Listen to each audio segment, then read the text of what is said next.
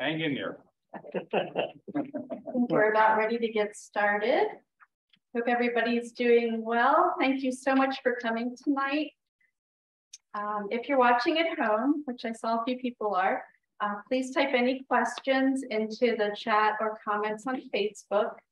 This is being recorded. This program is being recorded and will be available on the York County History Center YouTube channel. Just a couple announcements before we get started. Today is the 7th anniversary of Allvets. Yay. I want to thank Linda Bean and those who are no longer with us, Jim Bean and Lila Foreman Shaw, for developing this important program. Coming up at the History Center, we have a program second Saturday of September on Faith Presbyterian Church. Our Civil War Roundtable is September 21st. The speaker is Dominish Miller, speaking about the 87th Pennsylvania Regiment. September 29th through the October 1st, we're going to have our Book Blast book sale coming back again. So if you enjoy book sales, please check that out. And our next Allvets is September 28th. The speaker is Jim Meyer, and he served in the Marines in Vietnam. Nice to meet you. And that's you. Well, thank you, Jim. Yep. So he'll be here next month. Now I'd like to welcome Bill Rosevear, who will be speaking about his service in Vietnam. Thank you.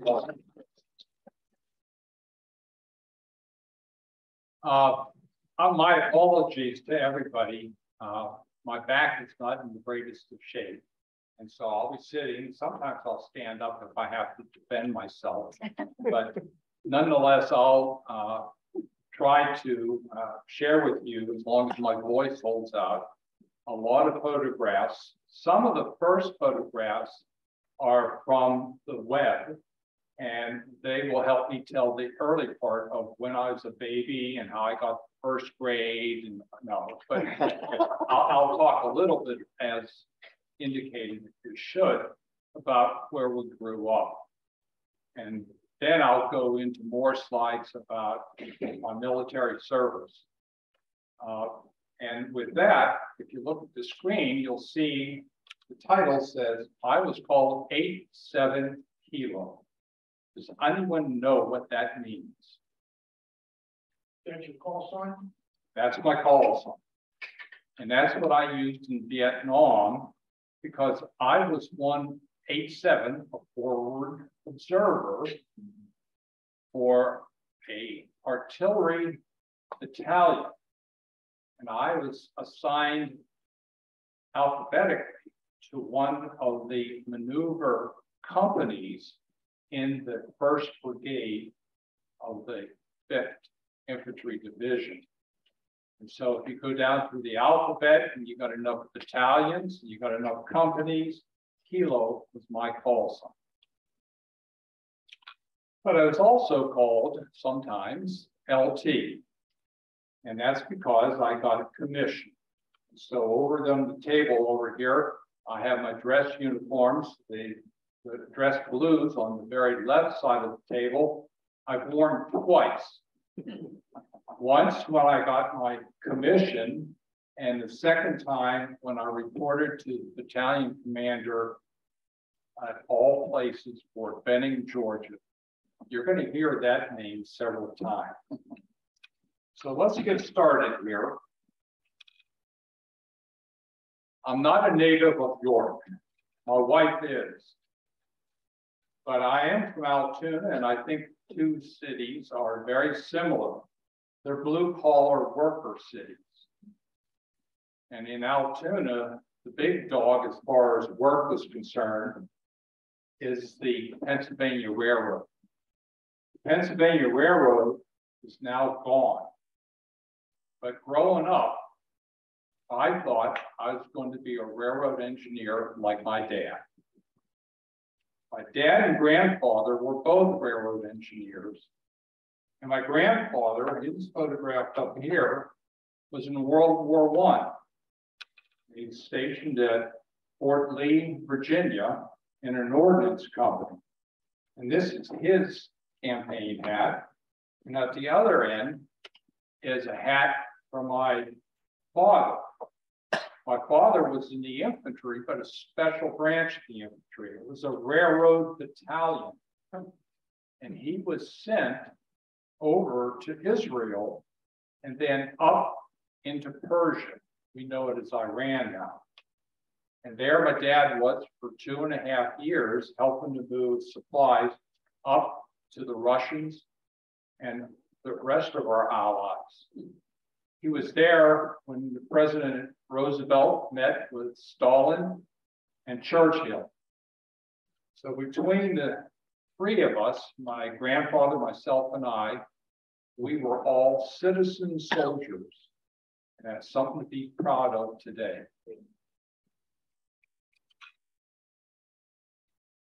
Growing up in Altoona, I wanted to share a couple of things, especially with my grandchildren who aren't here, but I believe they're watching. And that's some of the things that's on the screen here. One of the things that's not on the screen is something very important. It's a bed.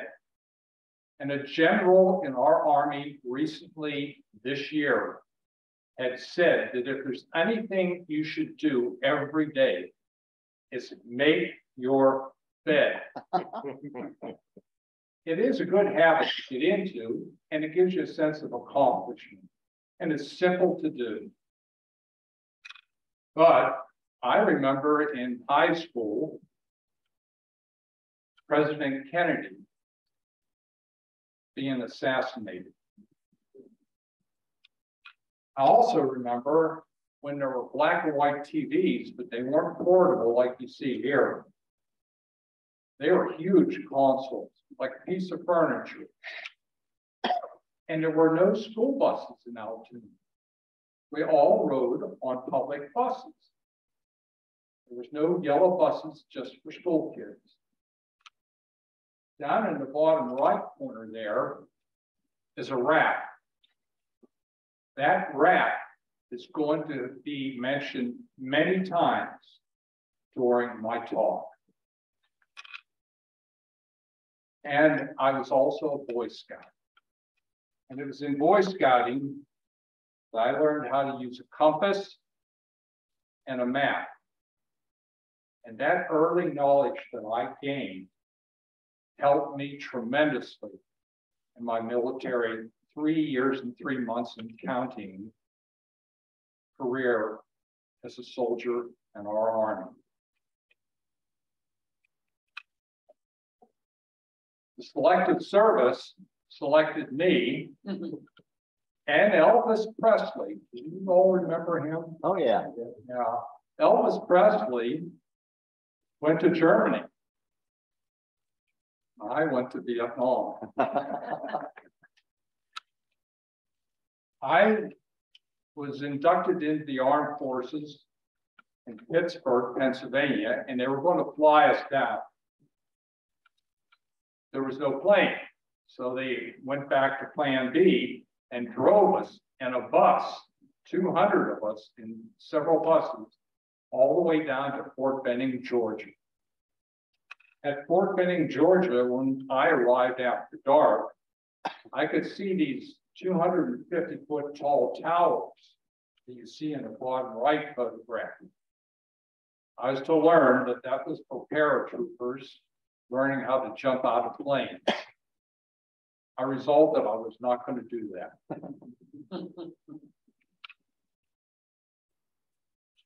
At Fort Benning, I went through basic training. I learned all that I needed to know about low crawling, about shooting a rifle, about making my bed. And after that period of time, and I do have a yearbook somewhere laying around here, I got orders sending me to Fort Ord, California. Fort Ord, California was on the Monterey Bay. And when I got there, I couldn't believe how stunningly beautiful it was. Well, I was there less than a week. And they cut orders for me to go to AIT up at Fort Lewis, Washington. That's Mount Rainier. When I first saw that, I thought it was about 5–10 miles away. It's actually 40 plus, and it was huge. The thing that I remember the most about Fort Lewis that first night that I was there was I could smell the pine trees. It was fantastic, and it was cold, and I was happy because I knew that advanced training, AIT, up north there was not going to send me to Vietnam. I was going to be somewhere where it was cold. Well, that didn't pan out. So what happened was I was sent from Fort Benning, Georgia on a tour of the country. I went across the country to California, then up to Washington, and then down back into the Third Army country, Fort Rucker, Alabama. Fort Rucker was an interesting place. First of all, it had alcohol on base, but it was in a dry county. And any of us soldiers that got a pass would be approached as soon as we walked out the gate to buy a fifth of whiskey and bring it out through the gate. And we could get a little $20 reward. Well, I didn't do much of that, but Fort Rucker was also where they had fixed wing and helicopter training, and those warrant officers in those fixed wing was the main focus of Fort Rucker. But I did go through advanced infantry training there, and from there I went back to Fort Benning. It's just across the border. Fort Benning is still the home of the infantry school. And it wasn't until, 10, 15 years ago, maybe, that the armor from Fort Knox was sent down to Fort Benning. I still think it was a bad idea. And the reason for that is it's not as big a maneuver area to maneuver in. And I know that also because it's not a big area to fire artillery in. But nonetheless, both of those branches of the Army are now down at Fort Benning, Georgia. I was assigned to the 197th Infantry Brigade. That's the patch on the right. While I was in the infantry, we had lots of different objectives. One was to harass Rangers in their training. We also put on mad mittens, or longer actually, where they brought in guest politicians and industry captains. And we, soldiers, would defend the bleachers from an assault enemy coming towards us. Well, that's where I learned how to make flue gas. Anyone know what flue gas is? It's a poor man's napalm. What it is, it's gasoline with soap flakes, and you mix them together until it's gel. In a 55-gallon drum, you would put a concussion grenade at the bottom and a white phosphorus grenade near the top, and you pull the pins simultaneously. And that would eject all that gel gas up into the air. And so it would help deter the different avenues that the enemy may try to advance on. Well, on the right there, I'm the one with the 45 caliber pistol. And that 45 is on my hip for a reason. Me and my buddy there, we were assigned to be guards at the main post prison. I was assigned to escort prisoners in for court-martial by being handcuffed to my left arm with a loaded 45 my right side because I was right-handed. And about 10% of the population, I believe, is left-handed. They would put a left-handed soldier with his 45 on the left side and handcuff him to the other side of the prisoner. We would walk him in to be court-martialed. Did that for about a month, and I was able to return back to my duties in the infantry. While I was there in the infantry, I got asked by the company commander, "Do you know that you're AWOL?" What? Yeah. And I said, "Absent without leave? Me? No." He said, "You've been reported AWOL, and you had orders sending you to Officer Candidate School, OCS, out at Fort Sill, Oklahoma, and you're due to do that pretty soon. You haven't missed a reporting date. Do you want to go?" Well, I had provided all the orders I had, so I wasn't AWOL, but between 3rd Army and 6th Army and back to 3rd Army again, they lost track of my orders. So I was given the opportunity to go to OCS. OCS is conducted out at Fort Sill, Oklahoma. And it's also a place where Geronimo is buried, or at least where they think he's buried. At first, there was no markers for the graves out there in the Indian cemetery, and he is being held there as a captive. And Geronimo has a link with Fort Benning. At Fort Benning, I mentioned, that's where you learn to be a paratrooper and jump out of a plane. When they jump out of the plane, they say, "Geronimo." And it was to honor him and to show that you weren't afraid and you were able to do this with no problem.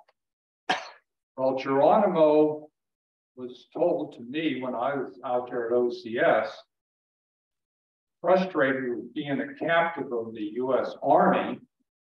And so he rode his horse off of one of the Medicine Bluffs that was a sheer cliff. That was all a lie. Geronimo was out on a horse in the dark, and the horse fell down, and Geronimo got pneumonia and died of it. And so he is buried out there, but the story about him riding his horse off this cliff to try to escape from the army is not true.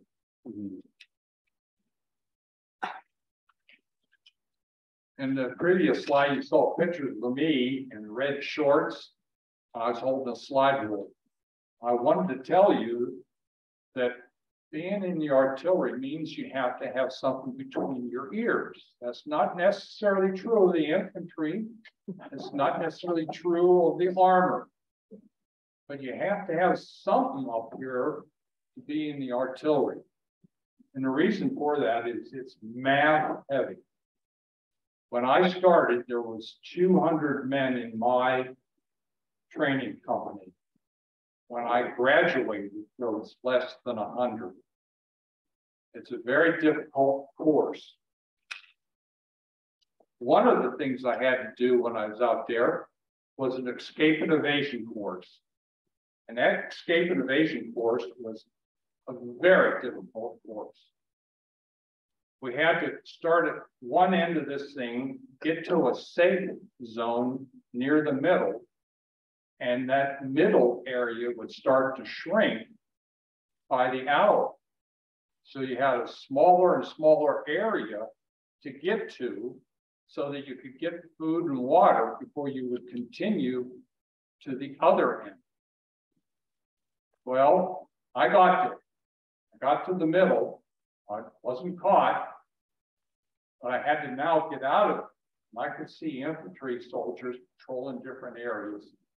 So I started running up over a hilltop, and I fell off of a 35-foot high cliff.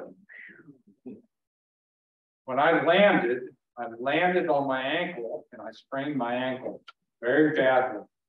In fact, my ankles were still bad. But I crawled underneath some brush. And then I waited until the infantry had passed me before I continued down into the valley area, heading towards my final objective. It got dark. I'm limping along. No one's found me yet, but I could hardly walk. And I stepped down into a ravine about 6 feet deep. When I got down into that ravine, I heard a rattlesnake.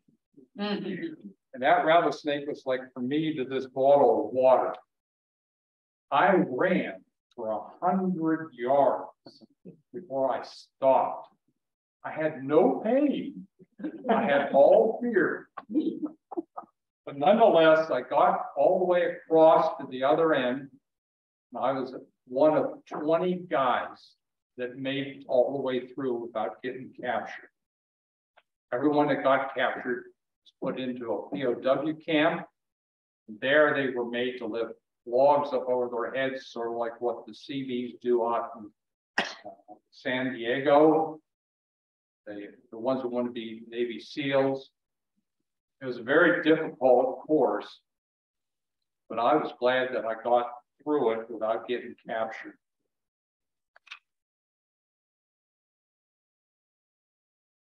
So when I completed my course at Fort Sill, I was given a dual MOS, Military Occupation Specialty, an MOS. That dual MOS was for being an artillery officer with cannons, as well as an artillery officer with rockets. So I was one of the ones that was able to do either job. I ended up going to Vietnam, and we didn't have many rockets. We did have air defense weapons over there, and the MPs would use them. We had quad 50 caliber machine guns. We had double dusters, two 40 caliber guns that would fire for anti-aircraft up or level for perimeter defense. The thing I liked the most was the calibrated eyeball. I tell my wife, it's etched on my right eye so I can adjust vertically as well as horizontally. But actually it's in the binoculars. We didn't have the fine binoculars that soldiers have today, but we did have a reticle, a horizontal line with marks on them. And I learned how to use those extremely well. In fact, at OCS, I was taken to task for not bracketing. Bracketing is whenever you fire shells at the enemy, and hopefully they're either in front or behind them. But then if they're behind them, you have to adjust your shells to drop like 200 meters. And then you would adjust to add 100 meters. So you're bracketing back and forth towards your target. Well, I could read a map really well. I have those maps here. I'll look at them later. And I knew when I didn't see my first volley that my target was at the edge of a 400-foot drop on what looked like a level plain. And I never saw any smoke from the shells or anything. That back and forth stuff was important to do, but I could read that map. And I dropped 300 meters, and those shells landed right in front of those junked APCs, armored personnel carriers. And then I said, add 50, fire for effect. And the instructor was just upset with me doing that. I said, that's all I need. I could see with my binoculars the dust being kicked up by the shrapnel. And I knew that at 50 meters, I was going to get it. So that's the way I acted in Vietnam. Many times, I called the target right off the gun target line, and without much adjustment at all, I was right on. So after graduating, I went back to Fort Benning, Georgia. I don't know what it was, but Georgia was on my mind. I was assigned to 105 battery. And it was then that I also was able to participate in some firing exercises at Fort Benning. I was a safety officer. I had to make sure that the targets being called were within certain limits, altitude and left and right. So we went out on a winter maneuver in tents similar to this, which I copied off the web. And some other officers, not me, went off base in the middle of the night, and they came back after going to a liquor store with Boone's Farm and Ripple wine.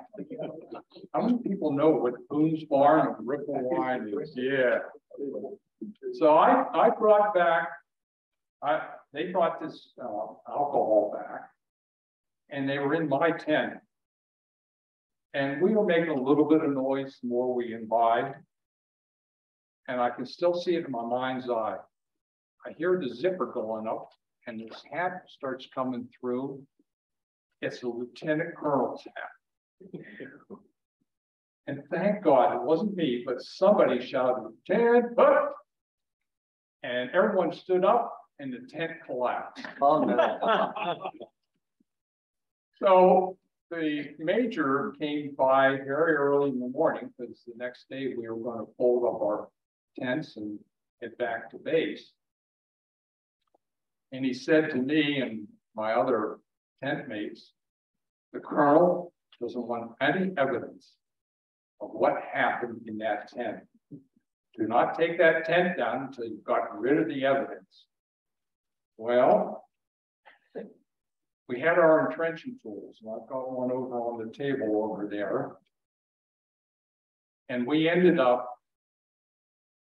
digging a hole and burying all the bottles. We took the tent down, and my driver looked puzzled. He said, "LT, what's going on? What happened in the tent?" I said, "It was that way when we put it up." So we almost got in trouble, but we survived.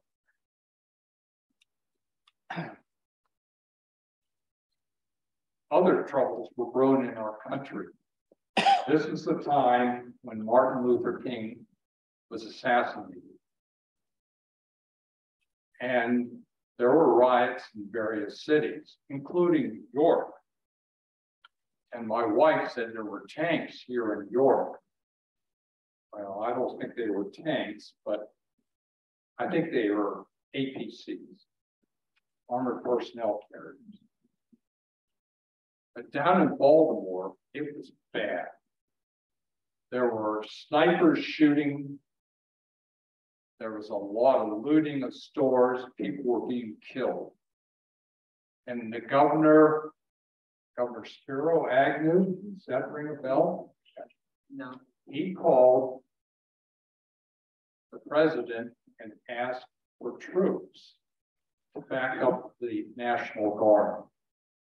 So from down in Fort Bragg, they sent about 5,000 paratroopers from the 18th Corps, Airborne Corps, and they sent us about 3,000 folks from the 197th Infantry Brigade. By the time we got up there, because we came I think 2 days after the airborne corps did.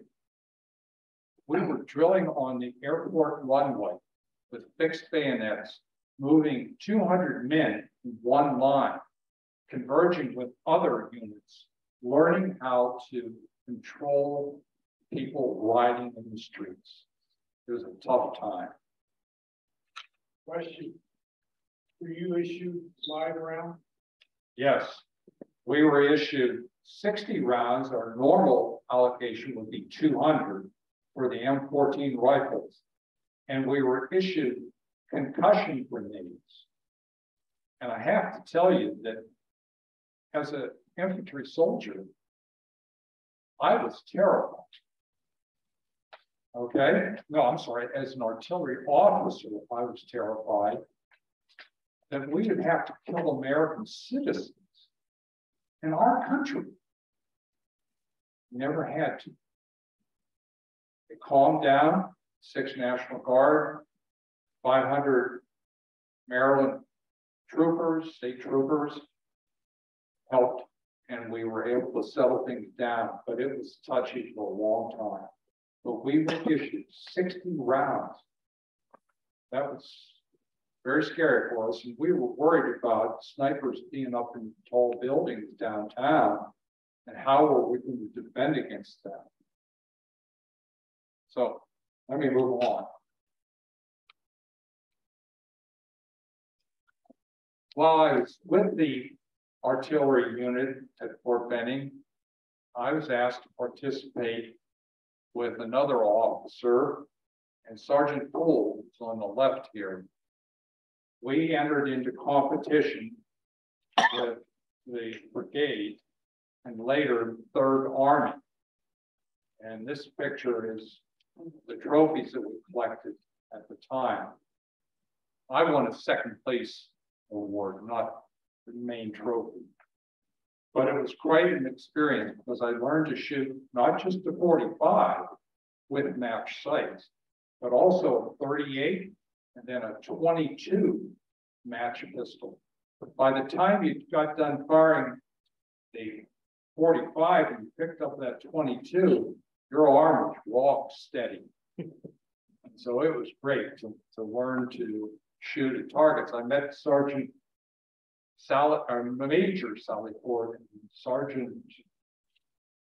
can't think of his name right now, Olympic champions down there at Fort Benning. They were great folks, and I learned a lot from them. Well, I was tapped to go teach at the infantry school.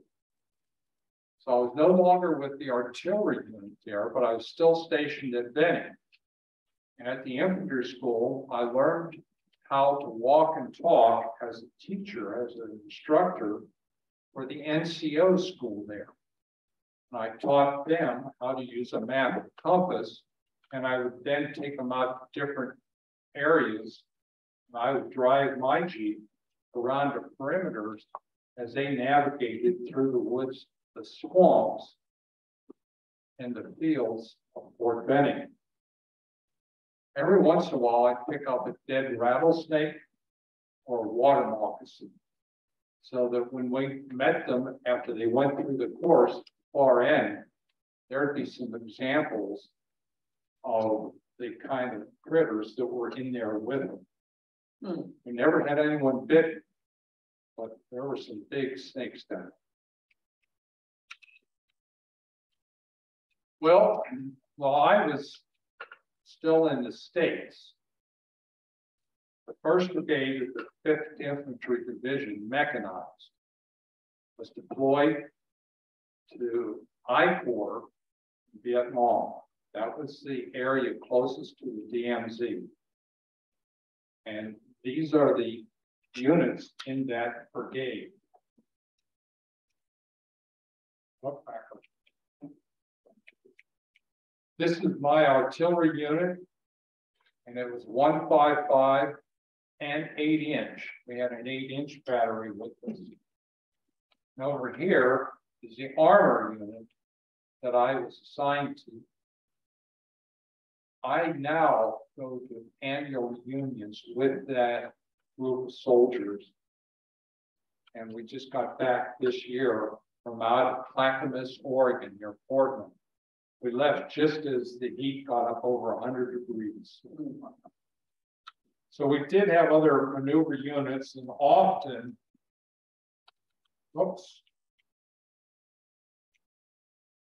often the 61st Infantry and the 11th Infantry would call for reinforcements, and we'd go in to back them up all over the DMC, from the ocean to the Laotian border.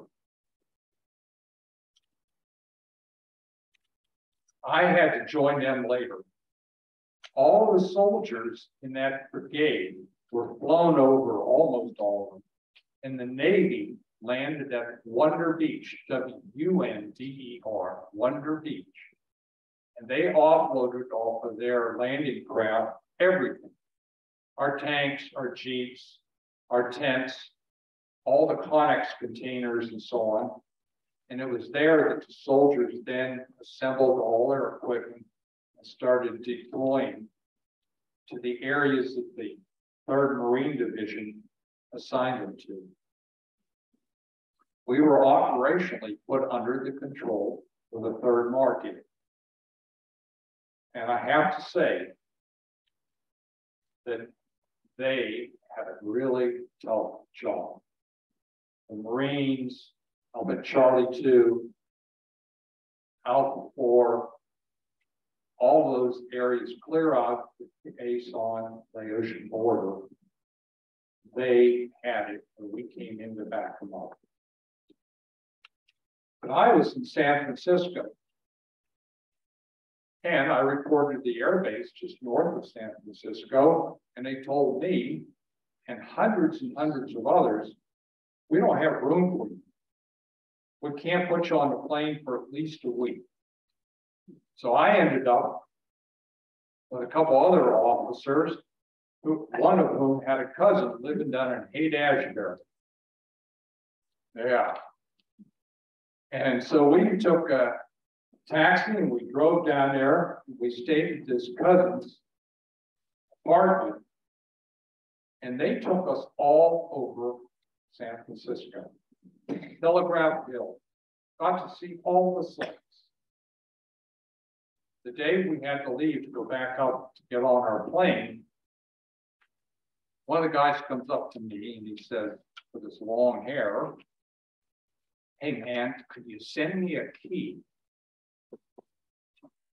Key. I didn't know what he meant at first, but I see heads nodding. He wanted me to send him a kilogram of marijuana, which I never did. But I thanked him for showing us around San Francisco. Next stop on my journey, back up. I took it out, I'm sorry. Next stop was Hawaii, where I filled up, the plane was filled up with gas, and then we continued to fly over to Long Bin Junction. Long Bin Junction, also known as LBJ, was where I spent my first night. We were not issued any gear. They just put us in a hooch. And that's the first time I learned the word hooch. These are all metal roofed hooches.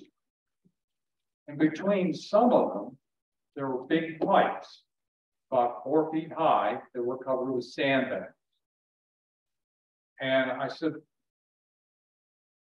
"Aren't you going to give us any helmets or flak vests or anything?" They said, "No, you'll get all that tomorrow." That night, we got rocketed. And so all of us green troops rush out to go into this big pipe, about maybe that high, and about 20 feet long, sandbags at the ends of them. So in we go. We're running in there, no flashlights. It's totally dark. Any weapons?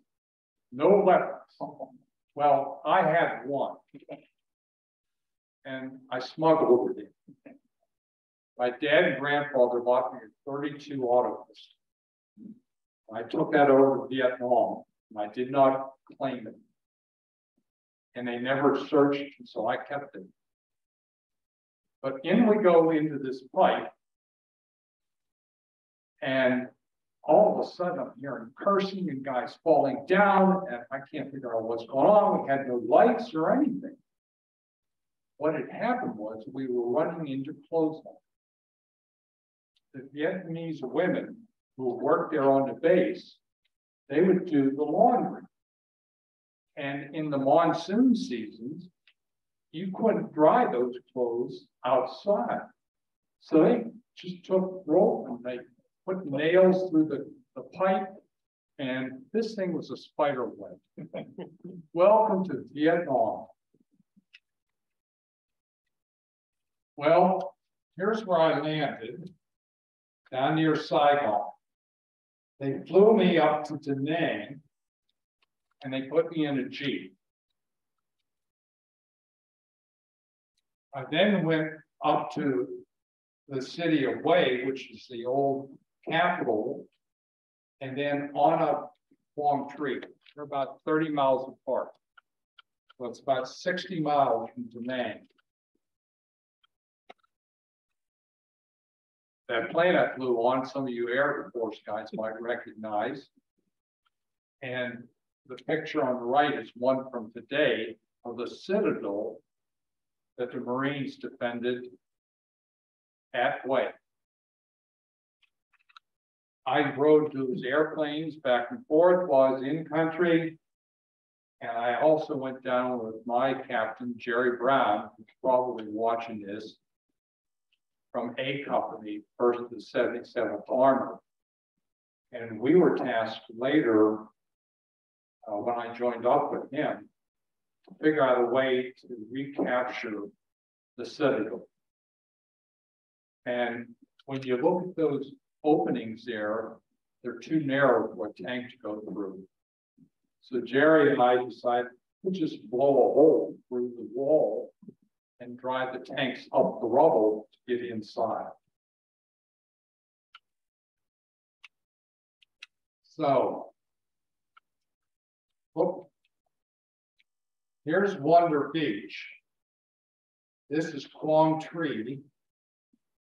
This is LZ Nancy, where I spent a lot of time with the tankers. Over here is Long Bay and Quezon. And they were in the news because they were surrounded for a long time because the weather wouldn't let the Air Force deliver. 107 days in a row. How many? 107 days in a row they got bombarded. Well, And got a presidential citation award too, one of the Yeah. few given out in Vietnam. and then there's also Charlie 2 here and Alpha 2 up here. This is Dong Hall. This is the Quaviet River. And later on, I'll show you some pictures of an operation that involved me being up there. We called this area, which had been evacuated of all Vietnamese down to the villages along the paved Highway 1. This was paved. We paved it. And the reason you can't hide a landmine in the paved road very well. And it made for rapid movement of troops and supplies up towards the DMZ. But I did actually report to LZ Sharon, right in that area. And my first night was in a Connex container. About an 8x8 metal box that had supplies that were shipped in it. They dug a hole in the side of the hill and put some sandbags on the top. And that was my bed for the night. That's my office. You see, when the 5th Infantry Brigade landed, all those troops came from Fort Carson. If you didn't replace them slowly, either through attrition from being killed or wounded, everyone was going to go home the same time. So they started almost right away replacing about 10% of the soldiers that were involved. and sending them elsewhere to other units in other parts of Vietnam. I was one of those replacements in waiting.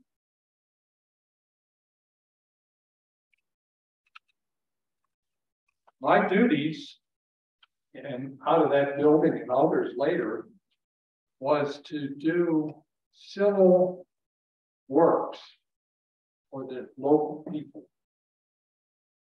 and to also visit families who had a member who was killed or a water buffalo that was killed, and pay them money for their loss. So I got to drive all over the coastal plains and the foothills there where all the locals were housed in their villages. And I got a tip from a Red Cross man that these nuns needed some help. And so I got to know them. Can't see it well, but that's Sister Hum. And she could speak a little English. And she told me she needed good water for the orphanage. And I got a well for it at the orphanage for those kids. And got them all Army blanket. When I went to visit them at the school, the kids were all up in a great big banyan tree. And I ended up waving to all the kids. And they came down and we walked into the school part. And in the building, the room about this size. Up at the front was a yellow rubber glove. And when I pointed to it, the nuns all sort of got real quiet and wouldn't make eye contact with me. And all the kids got deathly quiet. Found out that when the nuns were unhappy with any of the kids, they put that glove on to spank them. So the glove stayed up there. But the nuns invited me to come back near Christmas time for a meal that they had prepared for them. I still have the letter. They sent me a letter telling me through the MPs, they got a letter to me. Do not come. The day you come, the Viet Cong will be waiting for you. The priest had told them to tell me not to come. And then they told me come 2 days early. So me and my driver showed up at Christmas time. And my mother had sent me a little porcelain green Christmas tree, D-cell battery which fit into the bottom, and it would light up little lights on. I gave that to the nuns, and they put it on their little altar, and then they served me 9 different kinds of rice. I mean, just different ways of preparing it. My driver looked at me and he said, "Sir, there's only one set of silverware." I said, "You can have it." They must have been from France because they are oxidized so heavily that I was glad I gave them to them, and I used chopsticks, which they provided for me. And they also had 2 kinds of beer, Tiger beer, and I think it was 33 beer with the 2 brands. Bobby Bond. What, pardon me? Bobby Bond. Yes. Yes, thank you. So I worked with those nuns, and I got to see a lot of the beauty of that area. And on the upper left is a building. We weren't supposed to go in any of the buildings. We had to respect them and so on.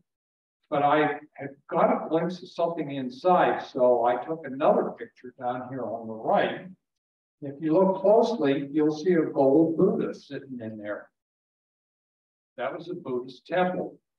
So I continued to travel around. And this time I was on a tank, and that's our 50 caliber gun up on top of the cupola. But it was a beautiful country. I was on the way up to, I think it was Charlie 2, and there was a Arvin battery up there. That Arvin battery was a 105 battery. And I inspected it because I was responsible at that point to check out all of the artillery bases. When I went into it, everything was beautiful. They had their guns polished and they had little pathways decorated and so on. But they also had a rain the day before. And they had set all of the canisters with the powder bags in them right next to the shells in a nice, neat line. When it rained, all those canisters with the powder bags got soaked. So they just decided to dry them out. So over the gun barrels were all these powder bags drying. I made darn sure no one ever called in that battery to do anything, because a wet powder exploding, partially burning or whatever in the barrel to throw that shell out, it could be 1,000 meters short, 1,000 meters long, because you cut off the number of bags that you needed and discarded the rest so that the shells went the right distance. I also came across this church. I was fascinated with it.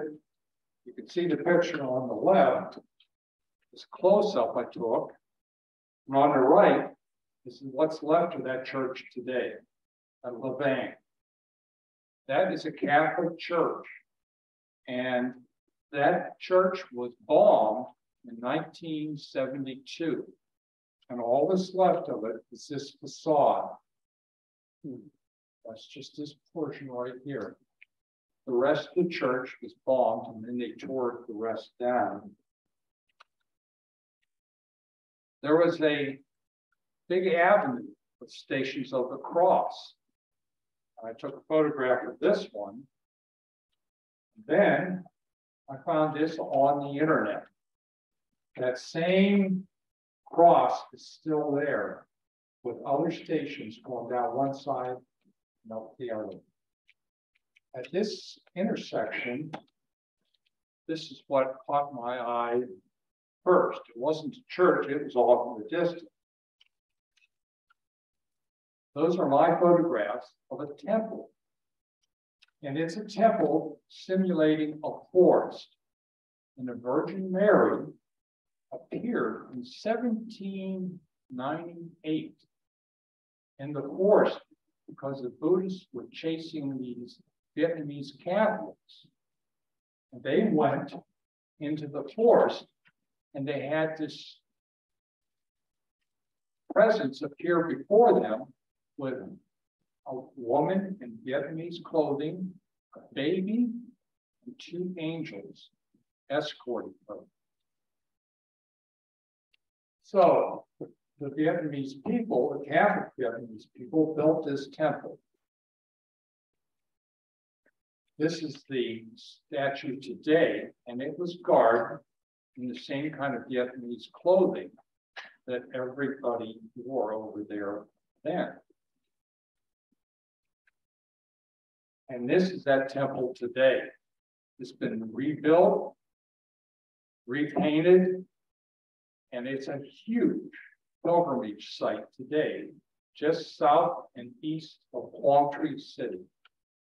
And it is an amazing thing. They got a pagoda up their hotel. It would make anything here in York small beside it.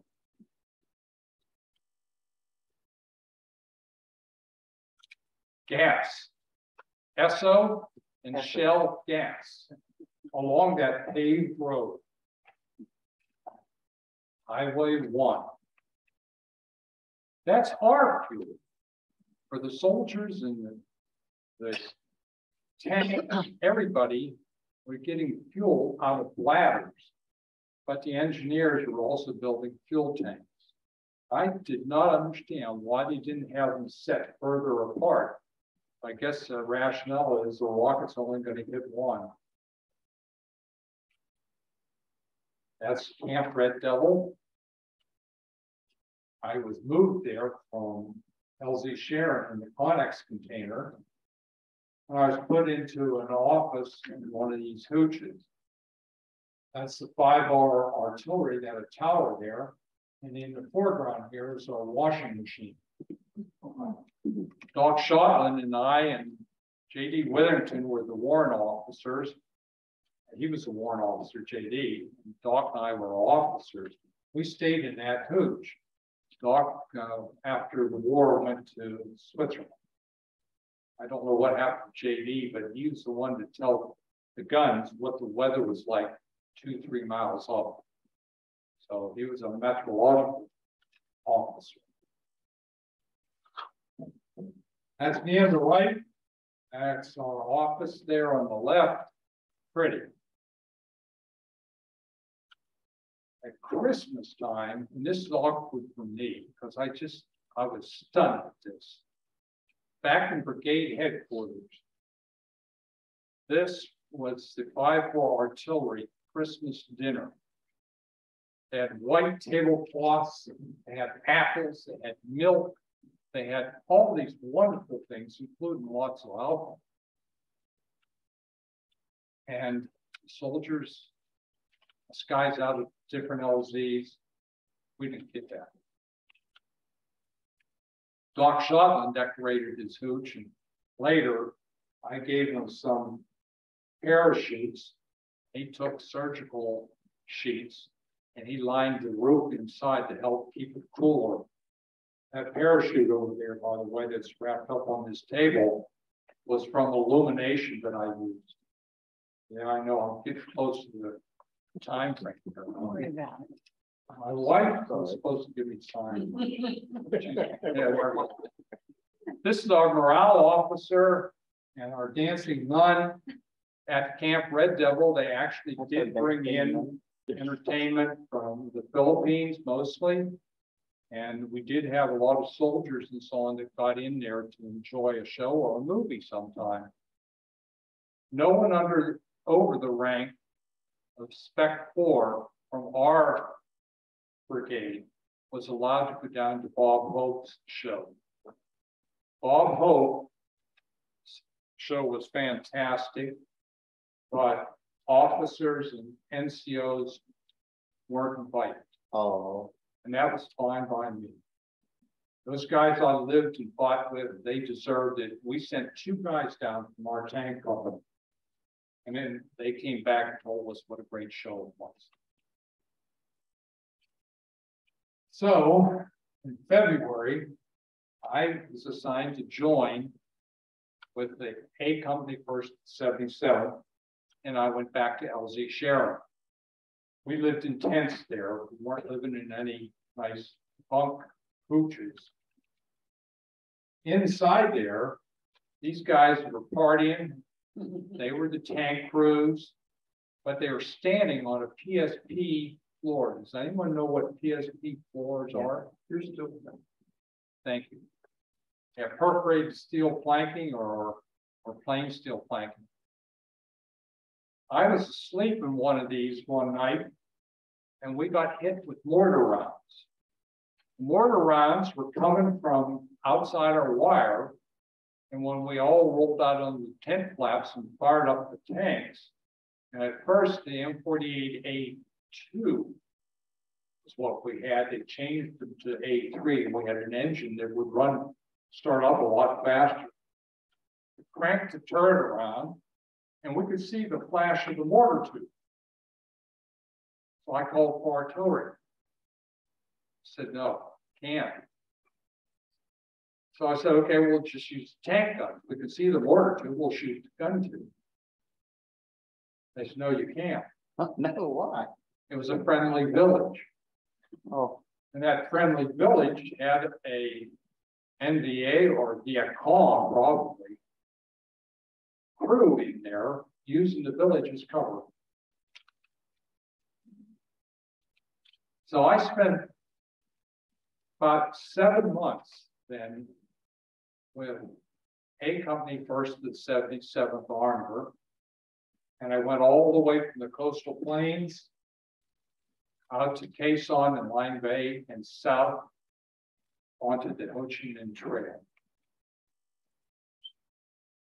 Before I could get there, we had a strange mission. LZN is in the background there. That's me in the foreground. LZN is a very narrow ridge with about a 60% slope. That 60% slope wasn't meant for tanks to go on.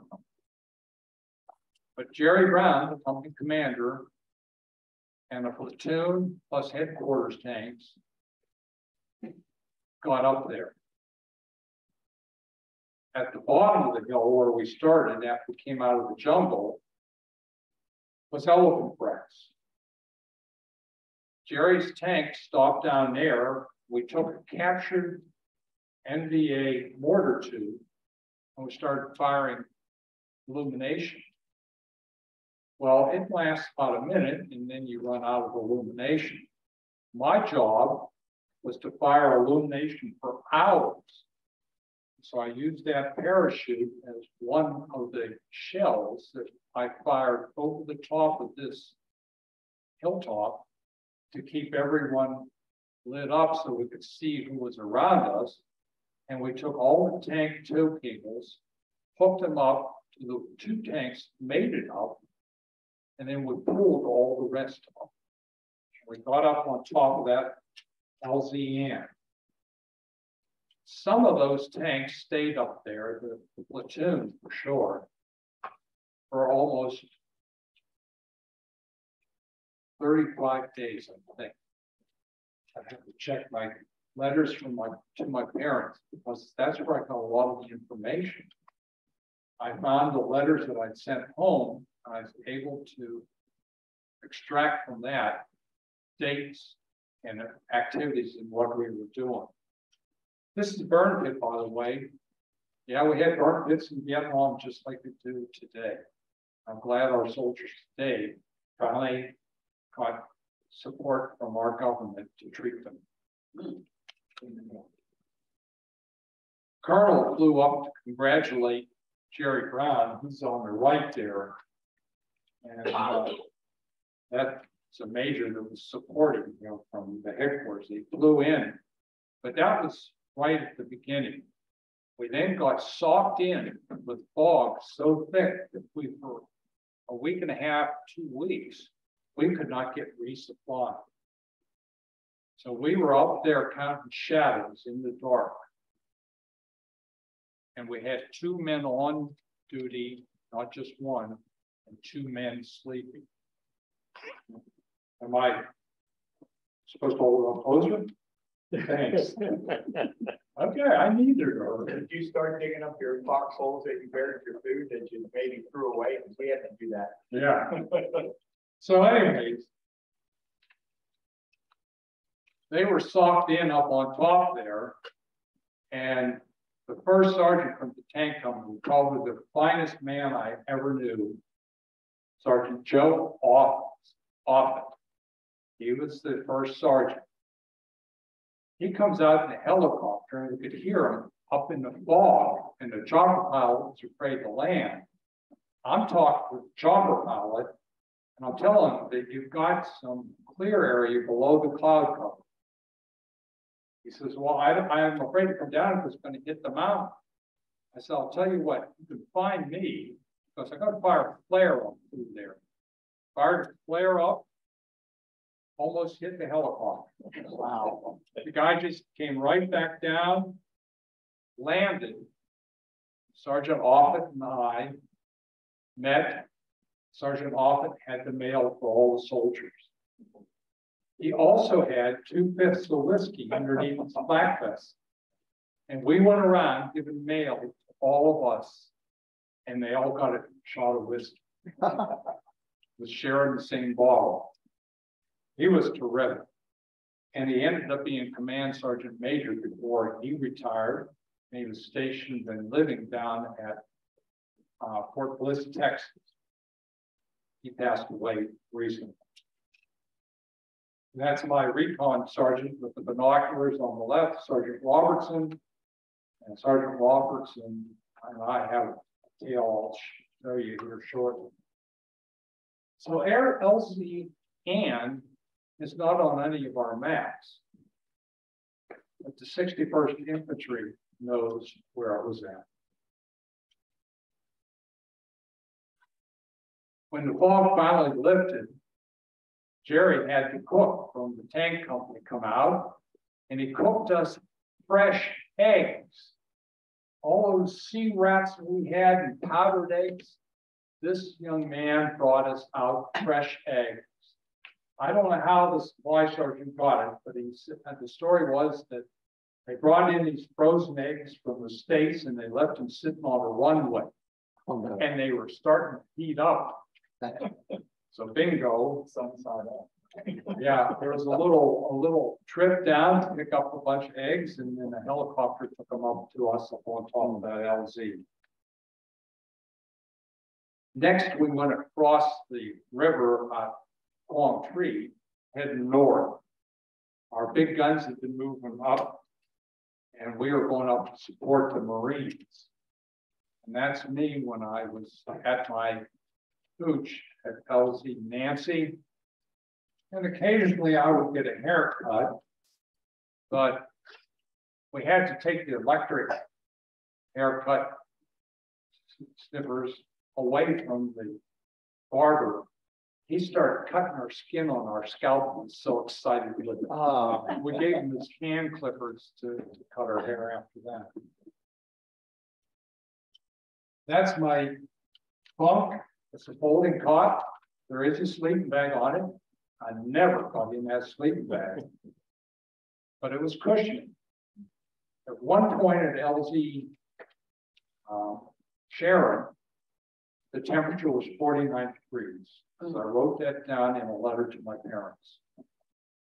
At LZ Nancy, many nights, it was over 100 degrees. Gentleman on the right is my classmate from Artillery OCS, Carl Cabrillion, and he was the XO for the 8-inch battery. And the talk on the left, I had to work out of several times. Well, one of the talk fire direction officers, Captain Zlotnick, was sent out to Quezon, so I took over the job of controlling all the fires in that area. We had a lot of sand, a lot of sandbags. And by the way, my hooch, I had raised it up to chest high, not like it was when I first got there. We had a shower, and that's what that yellow tank is. It had a submersible heater in it. And we'd wait until after dark. Me and Jerry Brown and the executive officer, Chuck Winslow, we all had our own individual bunker hooches, separated by the blast area of a rocket. So I'm out there taking my shower after dark. I'm wearing goop boots. Everyone knows what those are. Goop boots were made from truck tires that were ruined, and they take a couple of X's of rubber from the inflatable rubber interior, and they'd slit them and they'd sell us, the Vietnamese would do this, they'd sell us these boots or shoes or flip-flops. So there I am, and rockets come in. And you can hear them whooshing when they're coming, and it hits. And took off. I ran back to my hooch. I grabbed I was always carrying a helmet and flak vest. I grabbed my maps, my compass, a flashlight, radio, and I went looking for where those rockets had landed. I found one over near Carl's battery, and I found another one up behind our tank company area. By looking at the crater, you can find where the fuse drills down into the ground. It's a little tiny tunnel. I had a wooden dowel rod that I put into it, and I was able to get an angle for that rocket, and I was able to get an azimuth, left, right, whatever. And I called that into my own battery right there at LG Nancy. So they V140s? 810? 122. 122. You know. We returned fire in that location, and the next day we went out and we only found 2 dead NDA and a lot of supplies and stuff, but there were no one was live there. Why do you use yellow for your shower? Sir, It's a pretty big target, isn't it? Yellow? in the dark, Yeah, in the dark it's not, but in the Yeah. daytime. maybe it was our supply sergeant. He couldn't get any black paint. I don't know. I just thought that was kind of crazy. But we'd wait until after dark. Yeah. Just 3 of us would go out there, and we were right at the wire. So yeah, in the distance was what we called Indian country, because there was no good people out there. Right. I feel bad for Native Americans today. Yeah, I get it. All right, so that's a 155 self-propelled howitzer. And close-up look at this one shows on the right side of the screen there are a couple of geese flying united. And they were pretty accurate. That's one of the shells with the fuse on it in the background there. I used them most of the time, but if I wanted really accurate fire, I used 8-inch artillery. You could put a shell from the first shell, you could put a second one into the same crater. Couldn't do that with 155s. How far are they good for? Yeah. I'm going to say the 155 was close to 20 clicks. 105 is probably 11 clicks. That's kilometers. Yeah. So these are some of the guys from the headquarters tanks, and I have become, as years went by, very close friends with him. And I'll tell you more about him. I know it's late, but and this guy was terrific. Jerry Ogren and I were the company best chess players. And these magnetic chess pieces, some of them have been broken off and all, but it still has my LT name in there. We played chess on top of the turret of the tanks. So sadly, I found out that he died 2 months after I left Vietnam. This is their headquarters, and for the life of me, I don't remember a company's office. But it's a credit to the supply sergeant, the first sergeant, that they were able to decorate it up so nicely. That other guy that I pointed out, his name is Bob Rushforth. I don't know, I don't think Bob's watching tonight. He's going to see this. Bob Rushforth was an artist. In our tank barrel, he painted in hot orange, we the people, and on the other side of the barrel, down the length of it, for the people. And he also painted the serial cartoon character, Captain Crunch. I don't know how much Jerry Brown liked that, but we all thought it was pretty funny.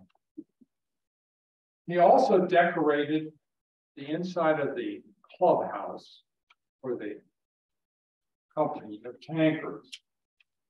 He was very talented, but the battalion commander didn't like it.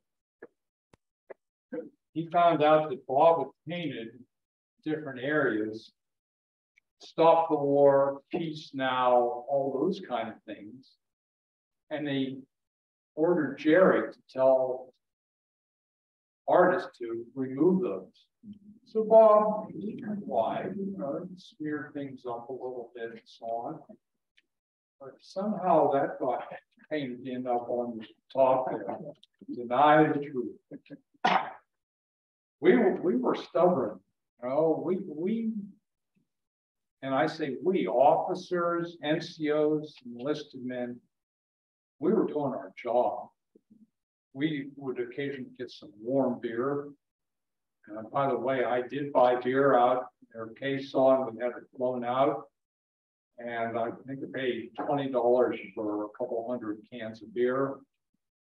And we took the fire extinguishers from our ammo trucks and used them to cool the beer down. Oh, no. You were destined. Just a couple of photos here of our driver, Gary Goodwin, who's recently passed away.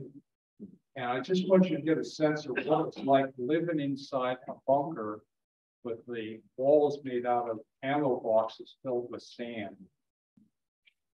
It was hot, it was dirty, it was hard work. And this is our backup driver, Terry Greer. He lived down in Athens, Georgia. He recently passed away. And this is another picture of Jerry Ogren. You can just see how beat down we were. I weighed 134 pounds. I was heavy. You know, all these guys were like popsicle sticks. You can see how sweaty they are, down into the groin sweat. It was a tough time because Jerry went over. We were all skinny at that age. Yeah. We did come in contact with the enemy. When we did, we tried to capture some of them. This is a North Vietnamese soldier that we encountered him as he ran into elephant grass. So Jerry and the tanks formed a square around that elephant grass, and then they started using the tanks to mow it down. And eventually this guy popped out and we captured him. We never tortured any of the enemy. We treated them with the respect of a fellow warrior. And I'm happy to say that none of that stuff about shoving them out of helicopters and stuff, I never saw any. This is a Chew Hoy Scout. He surrendered to us. He went through an indoctrination period. He was to point out booby traps, all kinds of possibilities that might harm us. And he rode in our tank. He's holding up an RPG, which is not a friend of a tank. No. That's a 175 artillery piece. This is one of the guns where you're moving up to like Charlie 2 to reinforce the. Is there a Charlie 1? I never saw it. I saw Charlie 2, Charlie 4, Alpha 2, Alpha 4. More fire bases up there, right? Yes. Okay. And a lot of those fire bases up along the DMZ were actually French forts. And then we came in, the Marines, and they enlarged them and fortified them better. So Jerry and the XO, Chuck Winslow, and Top, the one there squatting down with the hat on, they were talking about our next move. We drove up to Dong Ha, and the Navy floated us across in landing craft, where we joined up with the Marines, which had their own way of getting across the water. We were to join with them and ride up through the sand dunes into the DMZ. This is the Marines' way of going across. I feel bad for the Marines in many ways, because often they'd still be eating sea rats, and once in a while someone flies some eggs out. But when it came to their equipment, they were constantly borrowing stuff from our tanks to help fix up theirs. They floated across the river, and so did we. But I like their way of doing it better. We made an incursion into the DMZ. We picked up a couple of tunnels, and we ended up encountering no one in the dark, but we had our infrared light on the barrel of our tank, very big spotlight, and we used it to travel in the sand dunes overnight. And we didn't see any enemy then. By the way, that's a plastic explosive, and there's some dead cord in there. But we would take chunks of plastic explosives. I say we, the soldiers, we break off a chunk about the size of your thumb, take a match to it, and it would boil water in the mess kit cup. You talking about C4? Yes. Yeah. Plastic explosive. Yeah. So C4 was being used on both sides. But that stuff needs a shock in order to explode. But if you just light it, it burns rapidly and burns very hot.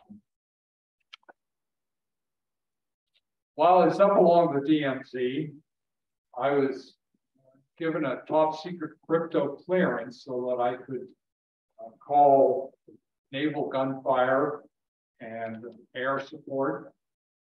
And I was able to hear a fire mission being sent out to New Jersey.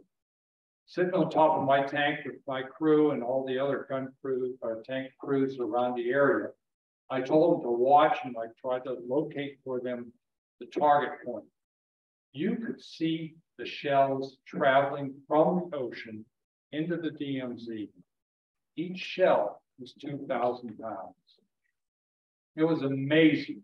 They found and blew up an underground bunker complex, and you could see with our binoculars, you could see North Vietnamese coming out, holding their heads, looking up for the B-52 bombers. There were no B-52s.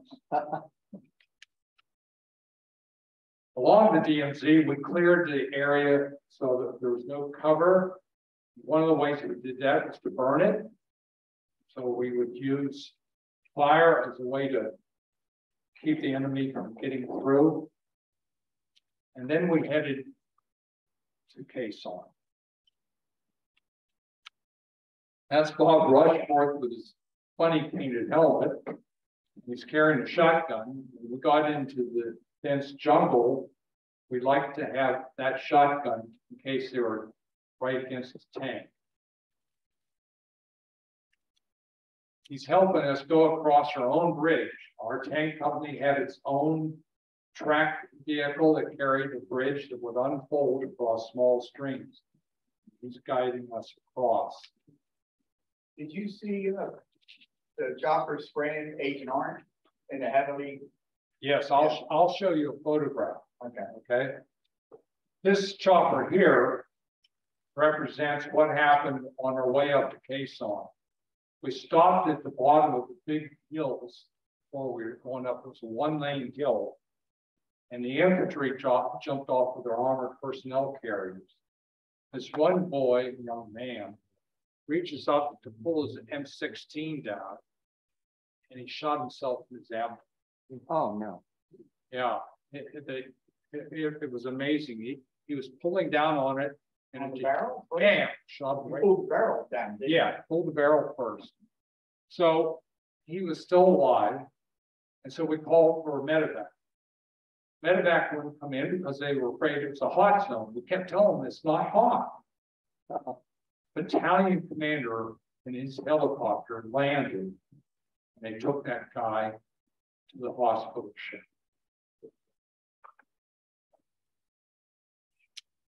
That same night, we were driving up through the mountains, and we picked up a 12-foot long strand of wire, which rolled up into a ball. It was barbed wire. It was along the edge of the road. It finally threw the track in on the rear sprocket, and we couldn't go anywhere because it was the lead tank. So the crew had to break the track, unbolt everything, and that track weighed 1.5 tons. And there was this stupid lieutenant in the artillery who was standing there watching it all, and he took a tanker bar and he jammed it in as the track was rolling off on front of him, and it picked him up and threw him like a rag doll. Wow. That was me. You You're okay then. That's why you have a bad back. Well, they actually did fly me back to the Italian surgeon, and he put me on Darvon. They don't even use Darvon today. I was a floating head for a day and a half. I was so happy. Anyways, I just wanted to say that the tank company also had a tank retriever and maintenance crew. They did a great job keeping our engines running and fixing this up. Hi, baby. So this is a B-52 bomber. Yep. I would stay up at night on guard duty, watching for shadows. And every once in a while, we get what we called an arc light. An arc light is where the B-52 bomber or a team of 2 or 3 would fly over a gap in the mountains, and they drop their load into that gap. And the arc, the half-moon circle of illumination from all that ordnance going off, why we called it an arc light. Craters up around Quezon, 75 feet wide, 45 feet deep. That was all because the Air Force helped to keep them from getting to the base.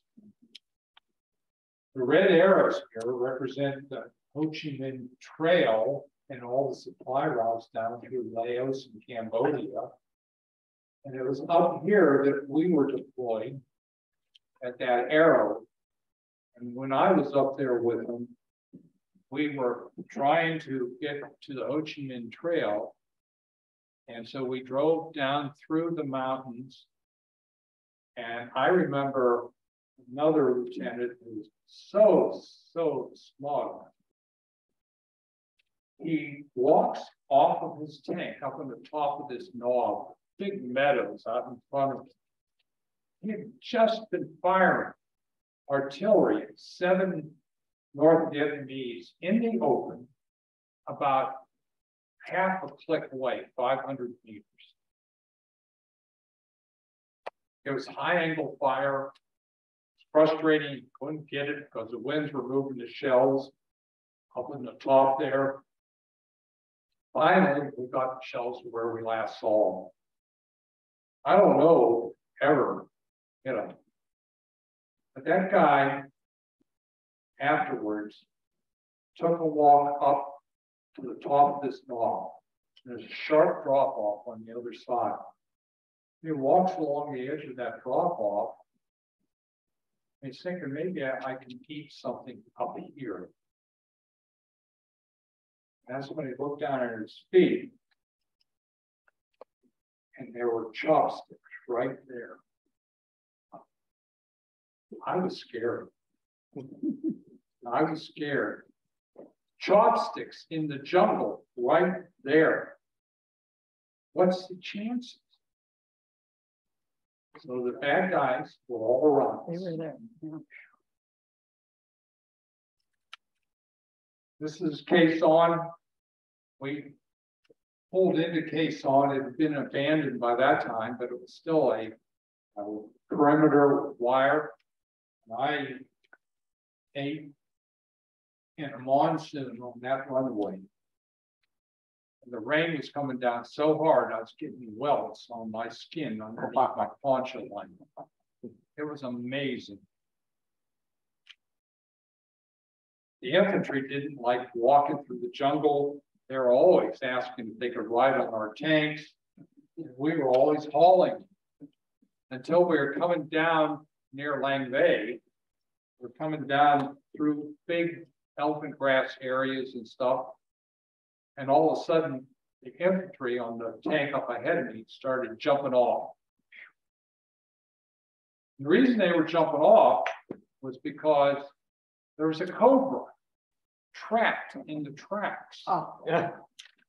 And that cobra was flailing around. It was like 6 feet long. Wow. And it's just heads flopping all over the place. And all those infantry guys didn't want to be on that tank.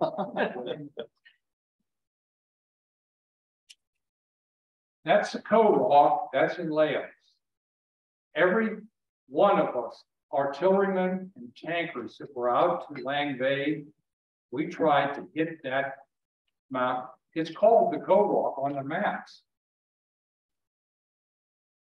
The reason we tried to hit it is at night, you could see the fires blowing out of the caves. And we kept trying to put the lights out.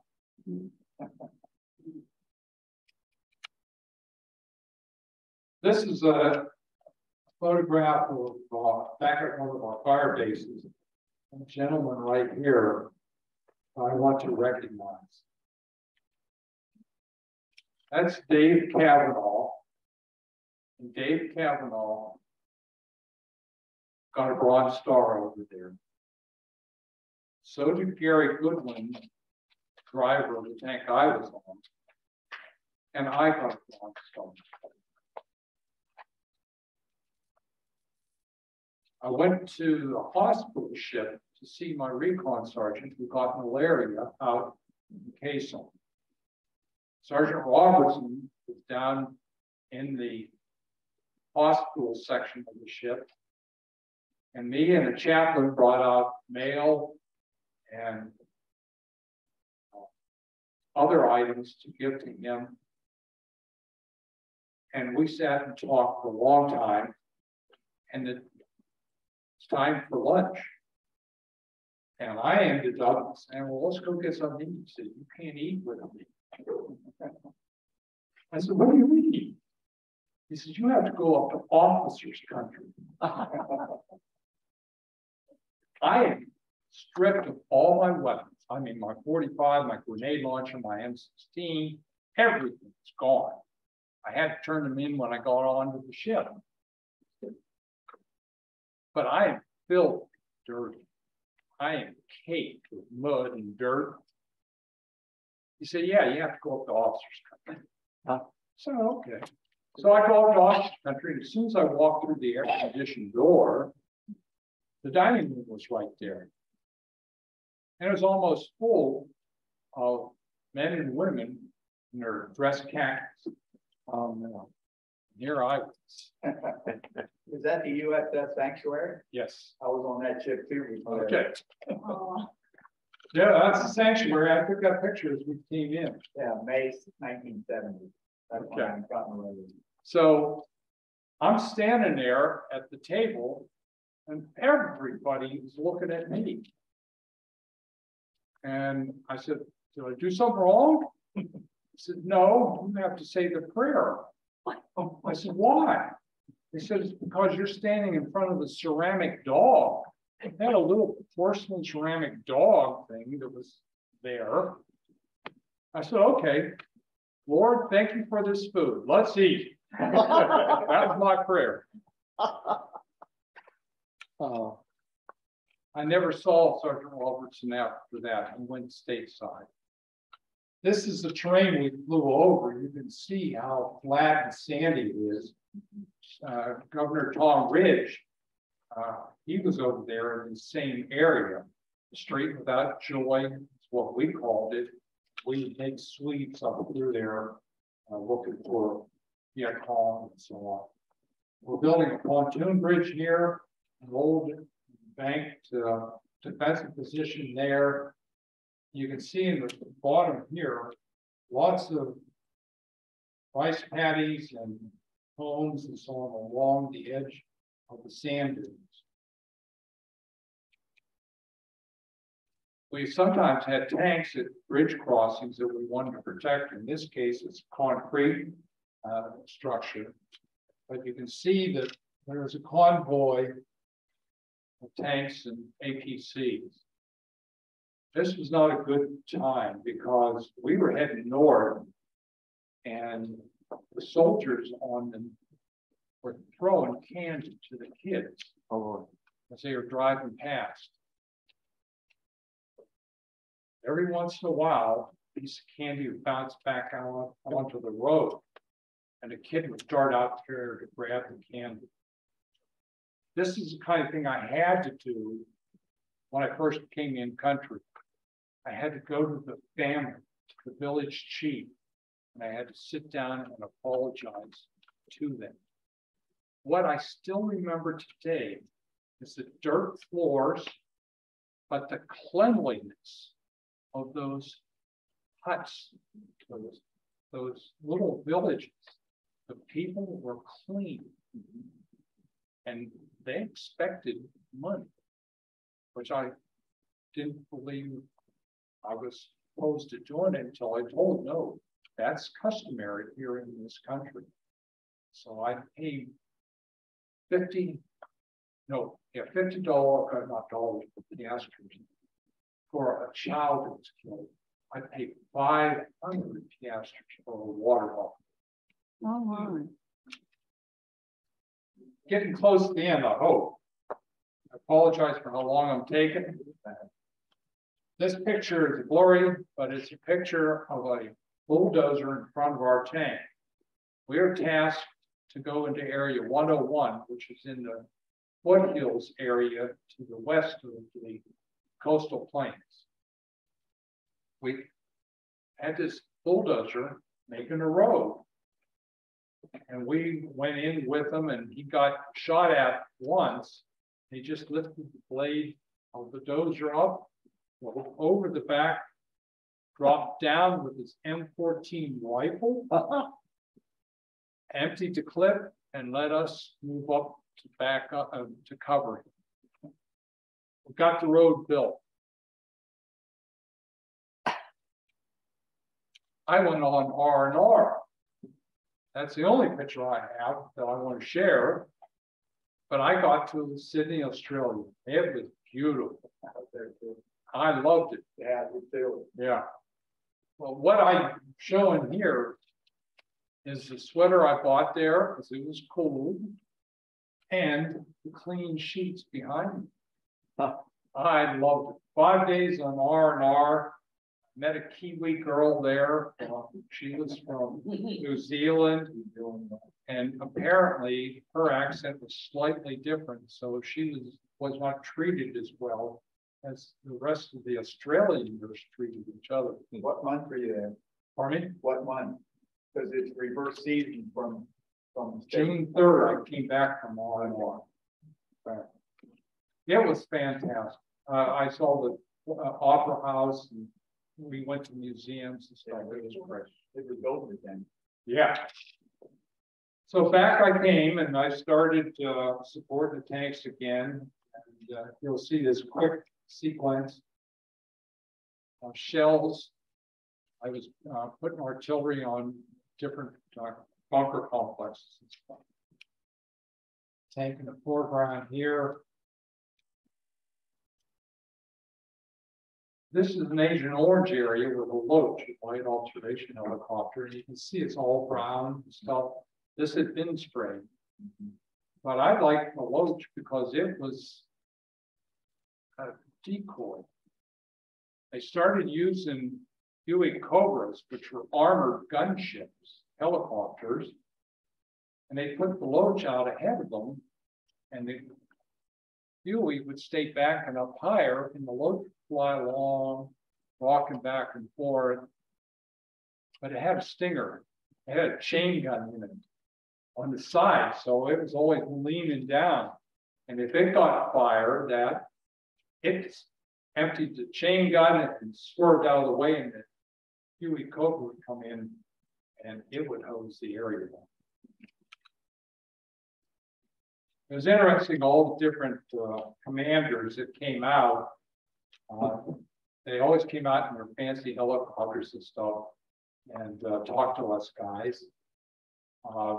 Down along the shore, I got to see some boat people and got to talk with some of them. And they were very polite people. They were fascinating to me, and still are.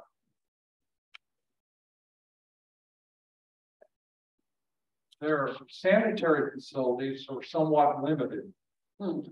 Those overhanging portions of the buildings were their toilets. If the ground was firm, they would go out into their rice paddies. And in a rice paddy that wasn't planted, they would, as a collective village, use that field for their sanitary toilet. And then they would rotate a couple months later to another field, and that one would get flooded, the first one, and they would plant it with rice. Makes sense if you really think about it. So we had a bunker complex in the hills here. And so I had a forward, what's the thing? Yeah. Forward air control. I fly out his plane, and we fired a white phosphorus shell in there. Told we won planes, dropped the bombs in. By this time, Captain Jerry Brown had left, and we had Captain Sproul replace him. We brought in 2 F4s with their bomb loads. And this is what happened. The first F4 came in, and less than a split second, he had an early release. And the bomb landed very close to our tanks. Wow. Rocked one up on its treads, back down again. The fact said, I'm breaking them off. I said, no, do not break them off. Bring the rest in. We want to hit that complex. Infantry wanted to get in there. We had a ring with tanks. I didn't want the infantry to have to fight their way in. So after we cleared up that mess, the guys' ears were ringing, but everyone was safe inside because I had them all buttoned down. We ended that flight successfully. I had, back where that bulldozer was at, a pretty serious mission. The infantry was going down that road, and they weren't doing a good job of sweeping it. And we were nearby, 2-3 clicks away. And they called for support because they got ambushed. And the captain of the infantry had a broken collarbone. I remember that because it was in the letter I wrote to my parents. And we came in with 1 platoon plus the headquarters tank, the one I was on with Jerry. And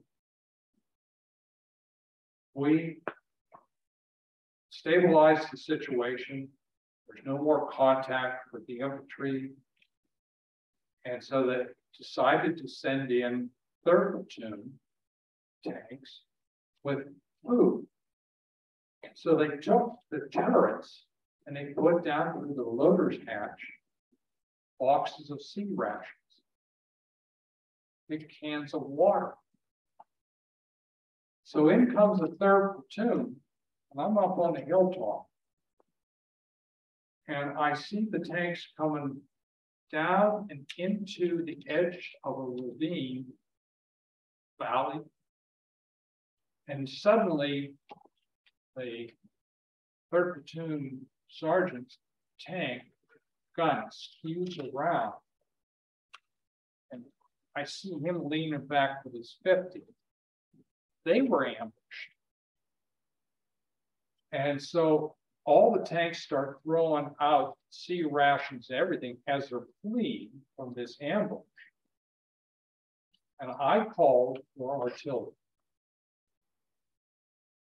And what I did was I fired on the gun target line. I knew where I was at. I knew where the guns were at. And I told them where the coordinates were for my first round. My first round was HE on the deck, high explosive. Normally you don't adjust with high explosive. I always do. I put a round in that river where that bulldozer was at in the first photograph I showed back there. It was right at the bottom of this valley. And I figured if they were running down that valley, I had them cornered down. So I have them adjust left on the gun target line, 500 meters, 5 clicks, fire for effect. That was right on top of us. What I did was I had Jerry tell everyone in the tanks to close the hatches. And I had the guns load with big T fuses, variable time fuses. And what that does is it says, okay, it sends a radio signal out. And when it gets to 50 meters above the ground, it explodes. I had those shells blow right on target, right over top of me and all the other tanks, and down into that valley where the 3rd platoon got ambushed. I was the only one outside. I had reached underneath the tank in the rear, and there's a telephone. And I picked up the phone and I talked to Jerry. I said, I've got HE coming in. I'm going to tell you when it's shot. You tell everyone, make sure they're buttoned up. I get the word shot over. And then as shells came towards us, they say splash over, and that's 5 seconds before they hit. So I'm saying splash, and Jerry's saying the same thing to the rest of the tanks, and off they went. We stopped them cold. I got the Bronze Star. So I think that's about all I need to share with you, except I did take a walk with these guys. They were rotating out. Bob Elwood, the FO that I replaced, who was wounded, he came back from Japan. He came back to that same tank company. We used to see these ARVN recon soldiers out there in our area. I was assigned to take a walk with them for a couple of weeks. Me and an Australian warrant officer. And that Australian warrant officer, he was a great guy. I got letters from him, and he ended up, he called them little guys. Little guy. The little guys. They were tough. They were no worse, no better than us. Some of them weren't worth as much, but I was proud to be able to be out there with an Australian warrant officer. So I flew out of Vietnam. I landed in Anchorage, refueled, came down to Fort Lewis, Washington, back to that volcano with snow on it that I saw so many years before. It was also a Nike Herc base, and I didn't know that at the time. But Nike Hercs were used on the borders of our country all the way around. Every major city on the borders had Nike Herc batteries. San Francisco had it. And I was assigned much later, after I got back home, as a reserve officer. I was assigned to Fort Bliss as a mobilization designee. Yeah, I'm almost done, sweetheart. Mobilization designee meant I didn't have to go to monthly meetings. I just had 24 hours to get to my assigned station. I did that while I was going to college. I went to forestry school at Penn State, Mount Alto campus, and then up to the main campus. I spent 37.5 years working for Pennsylvania State Parks. Wow. And that's my story. Thank you. How much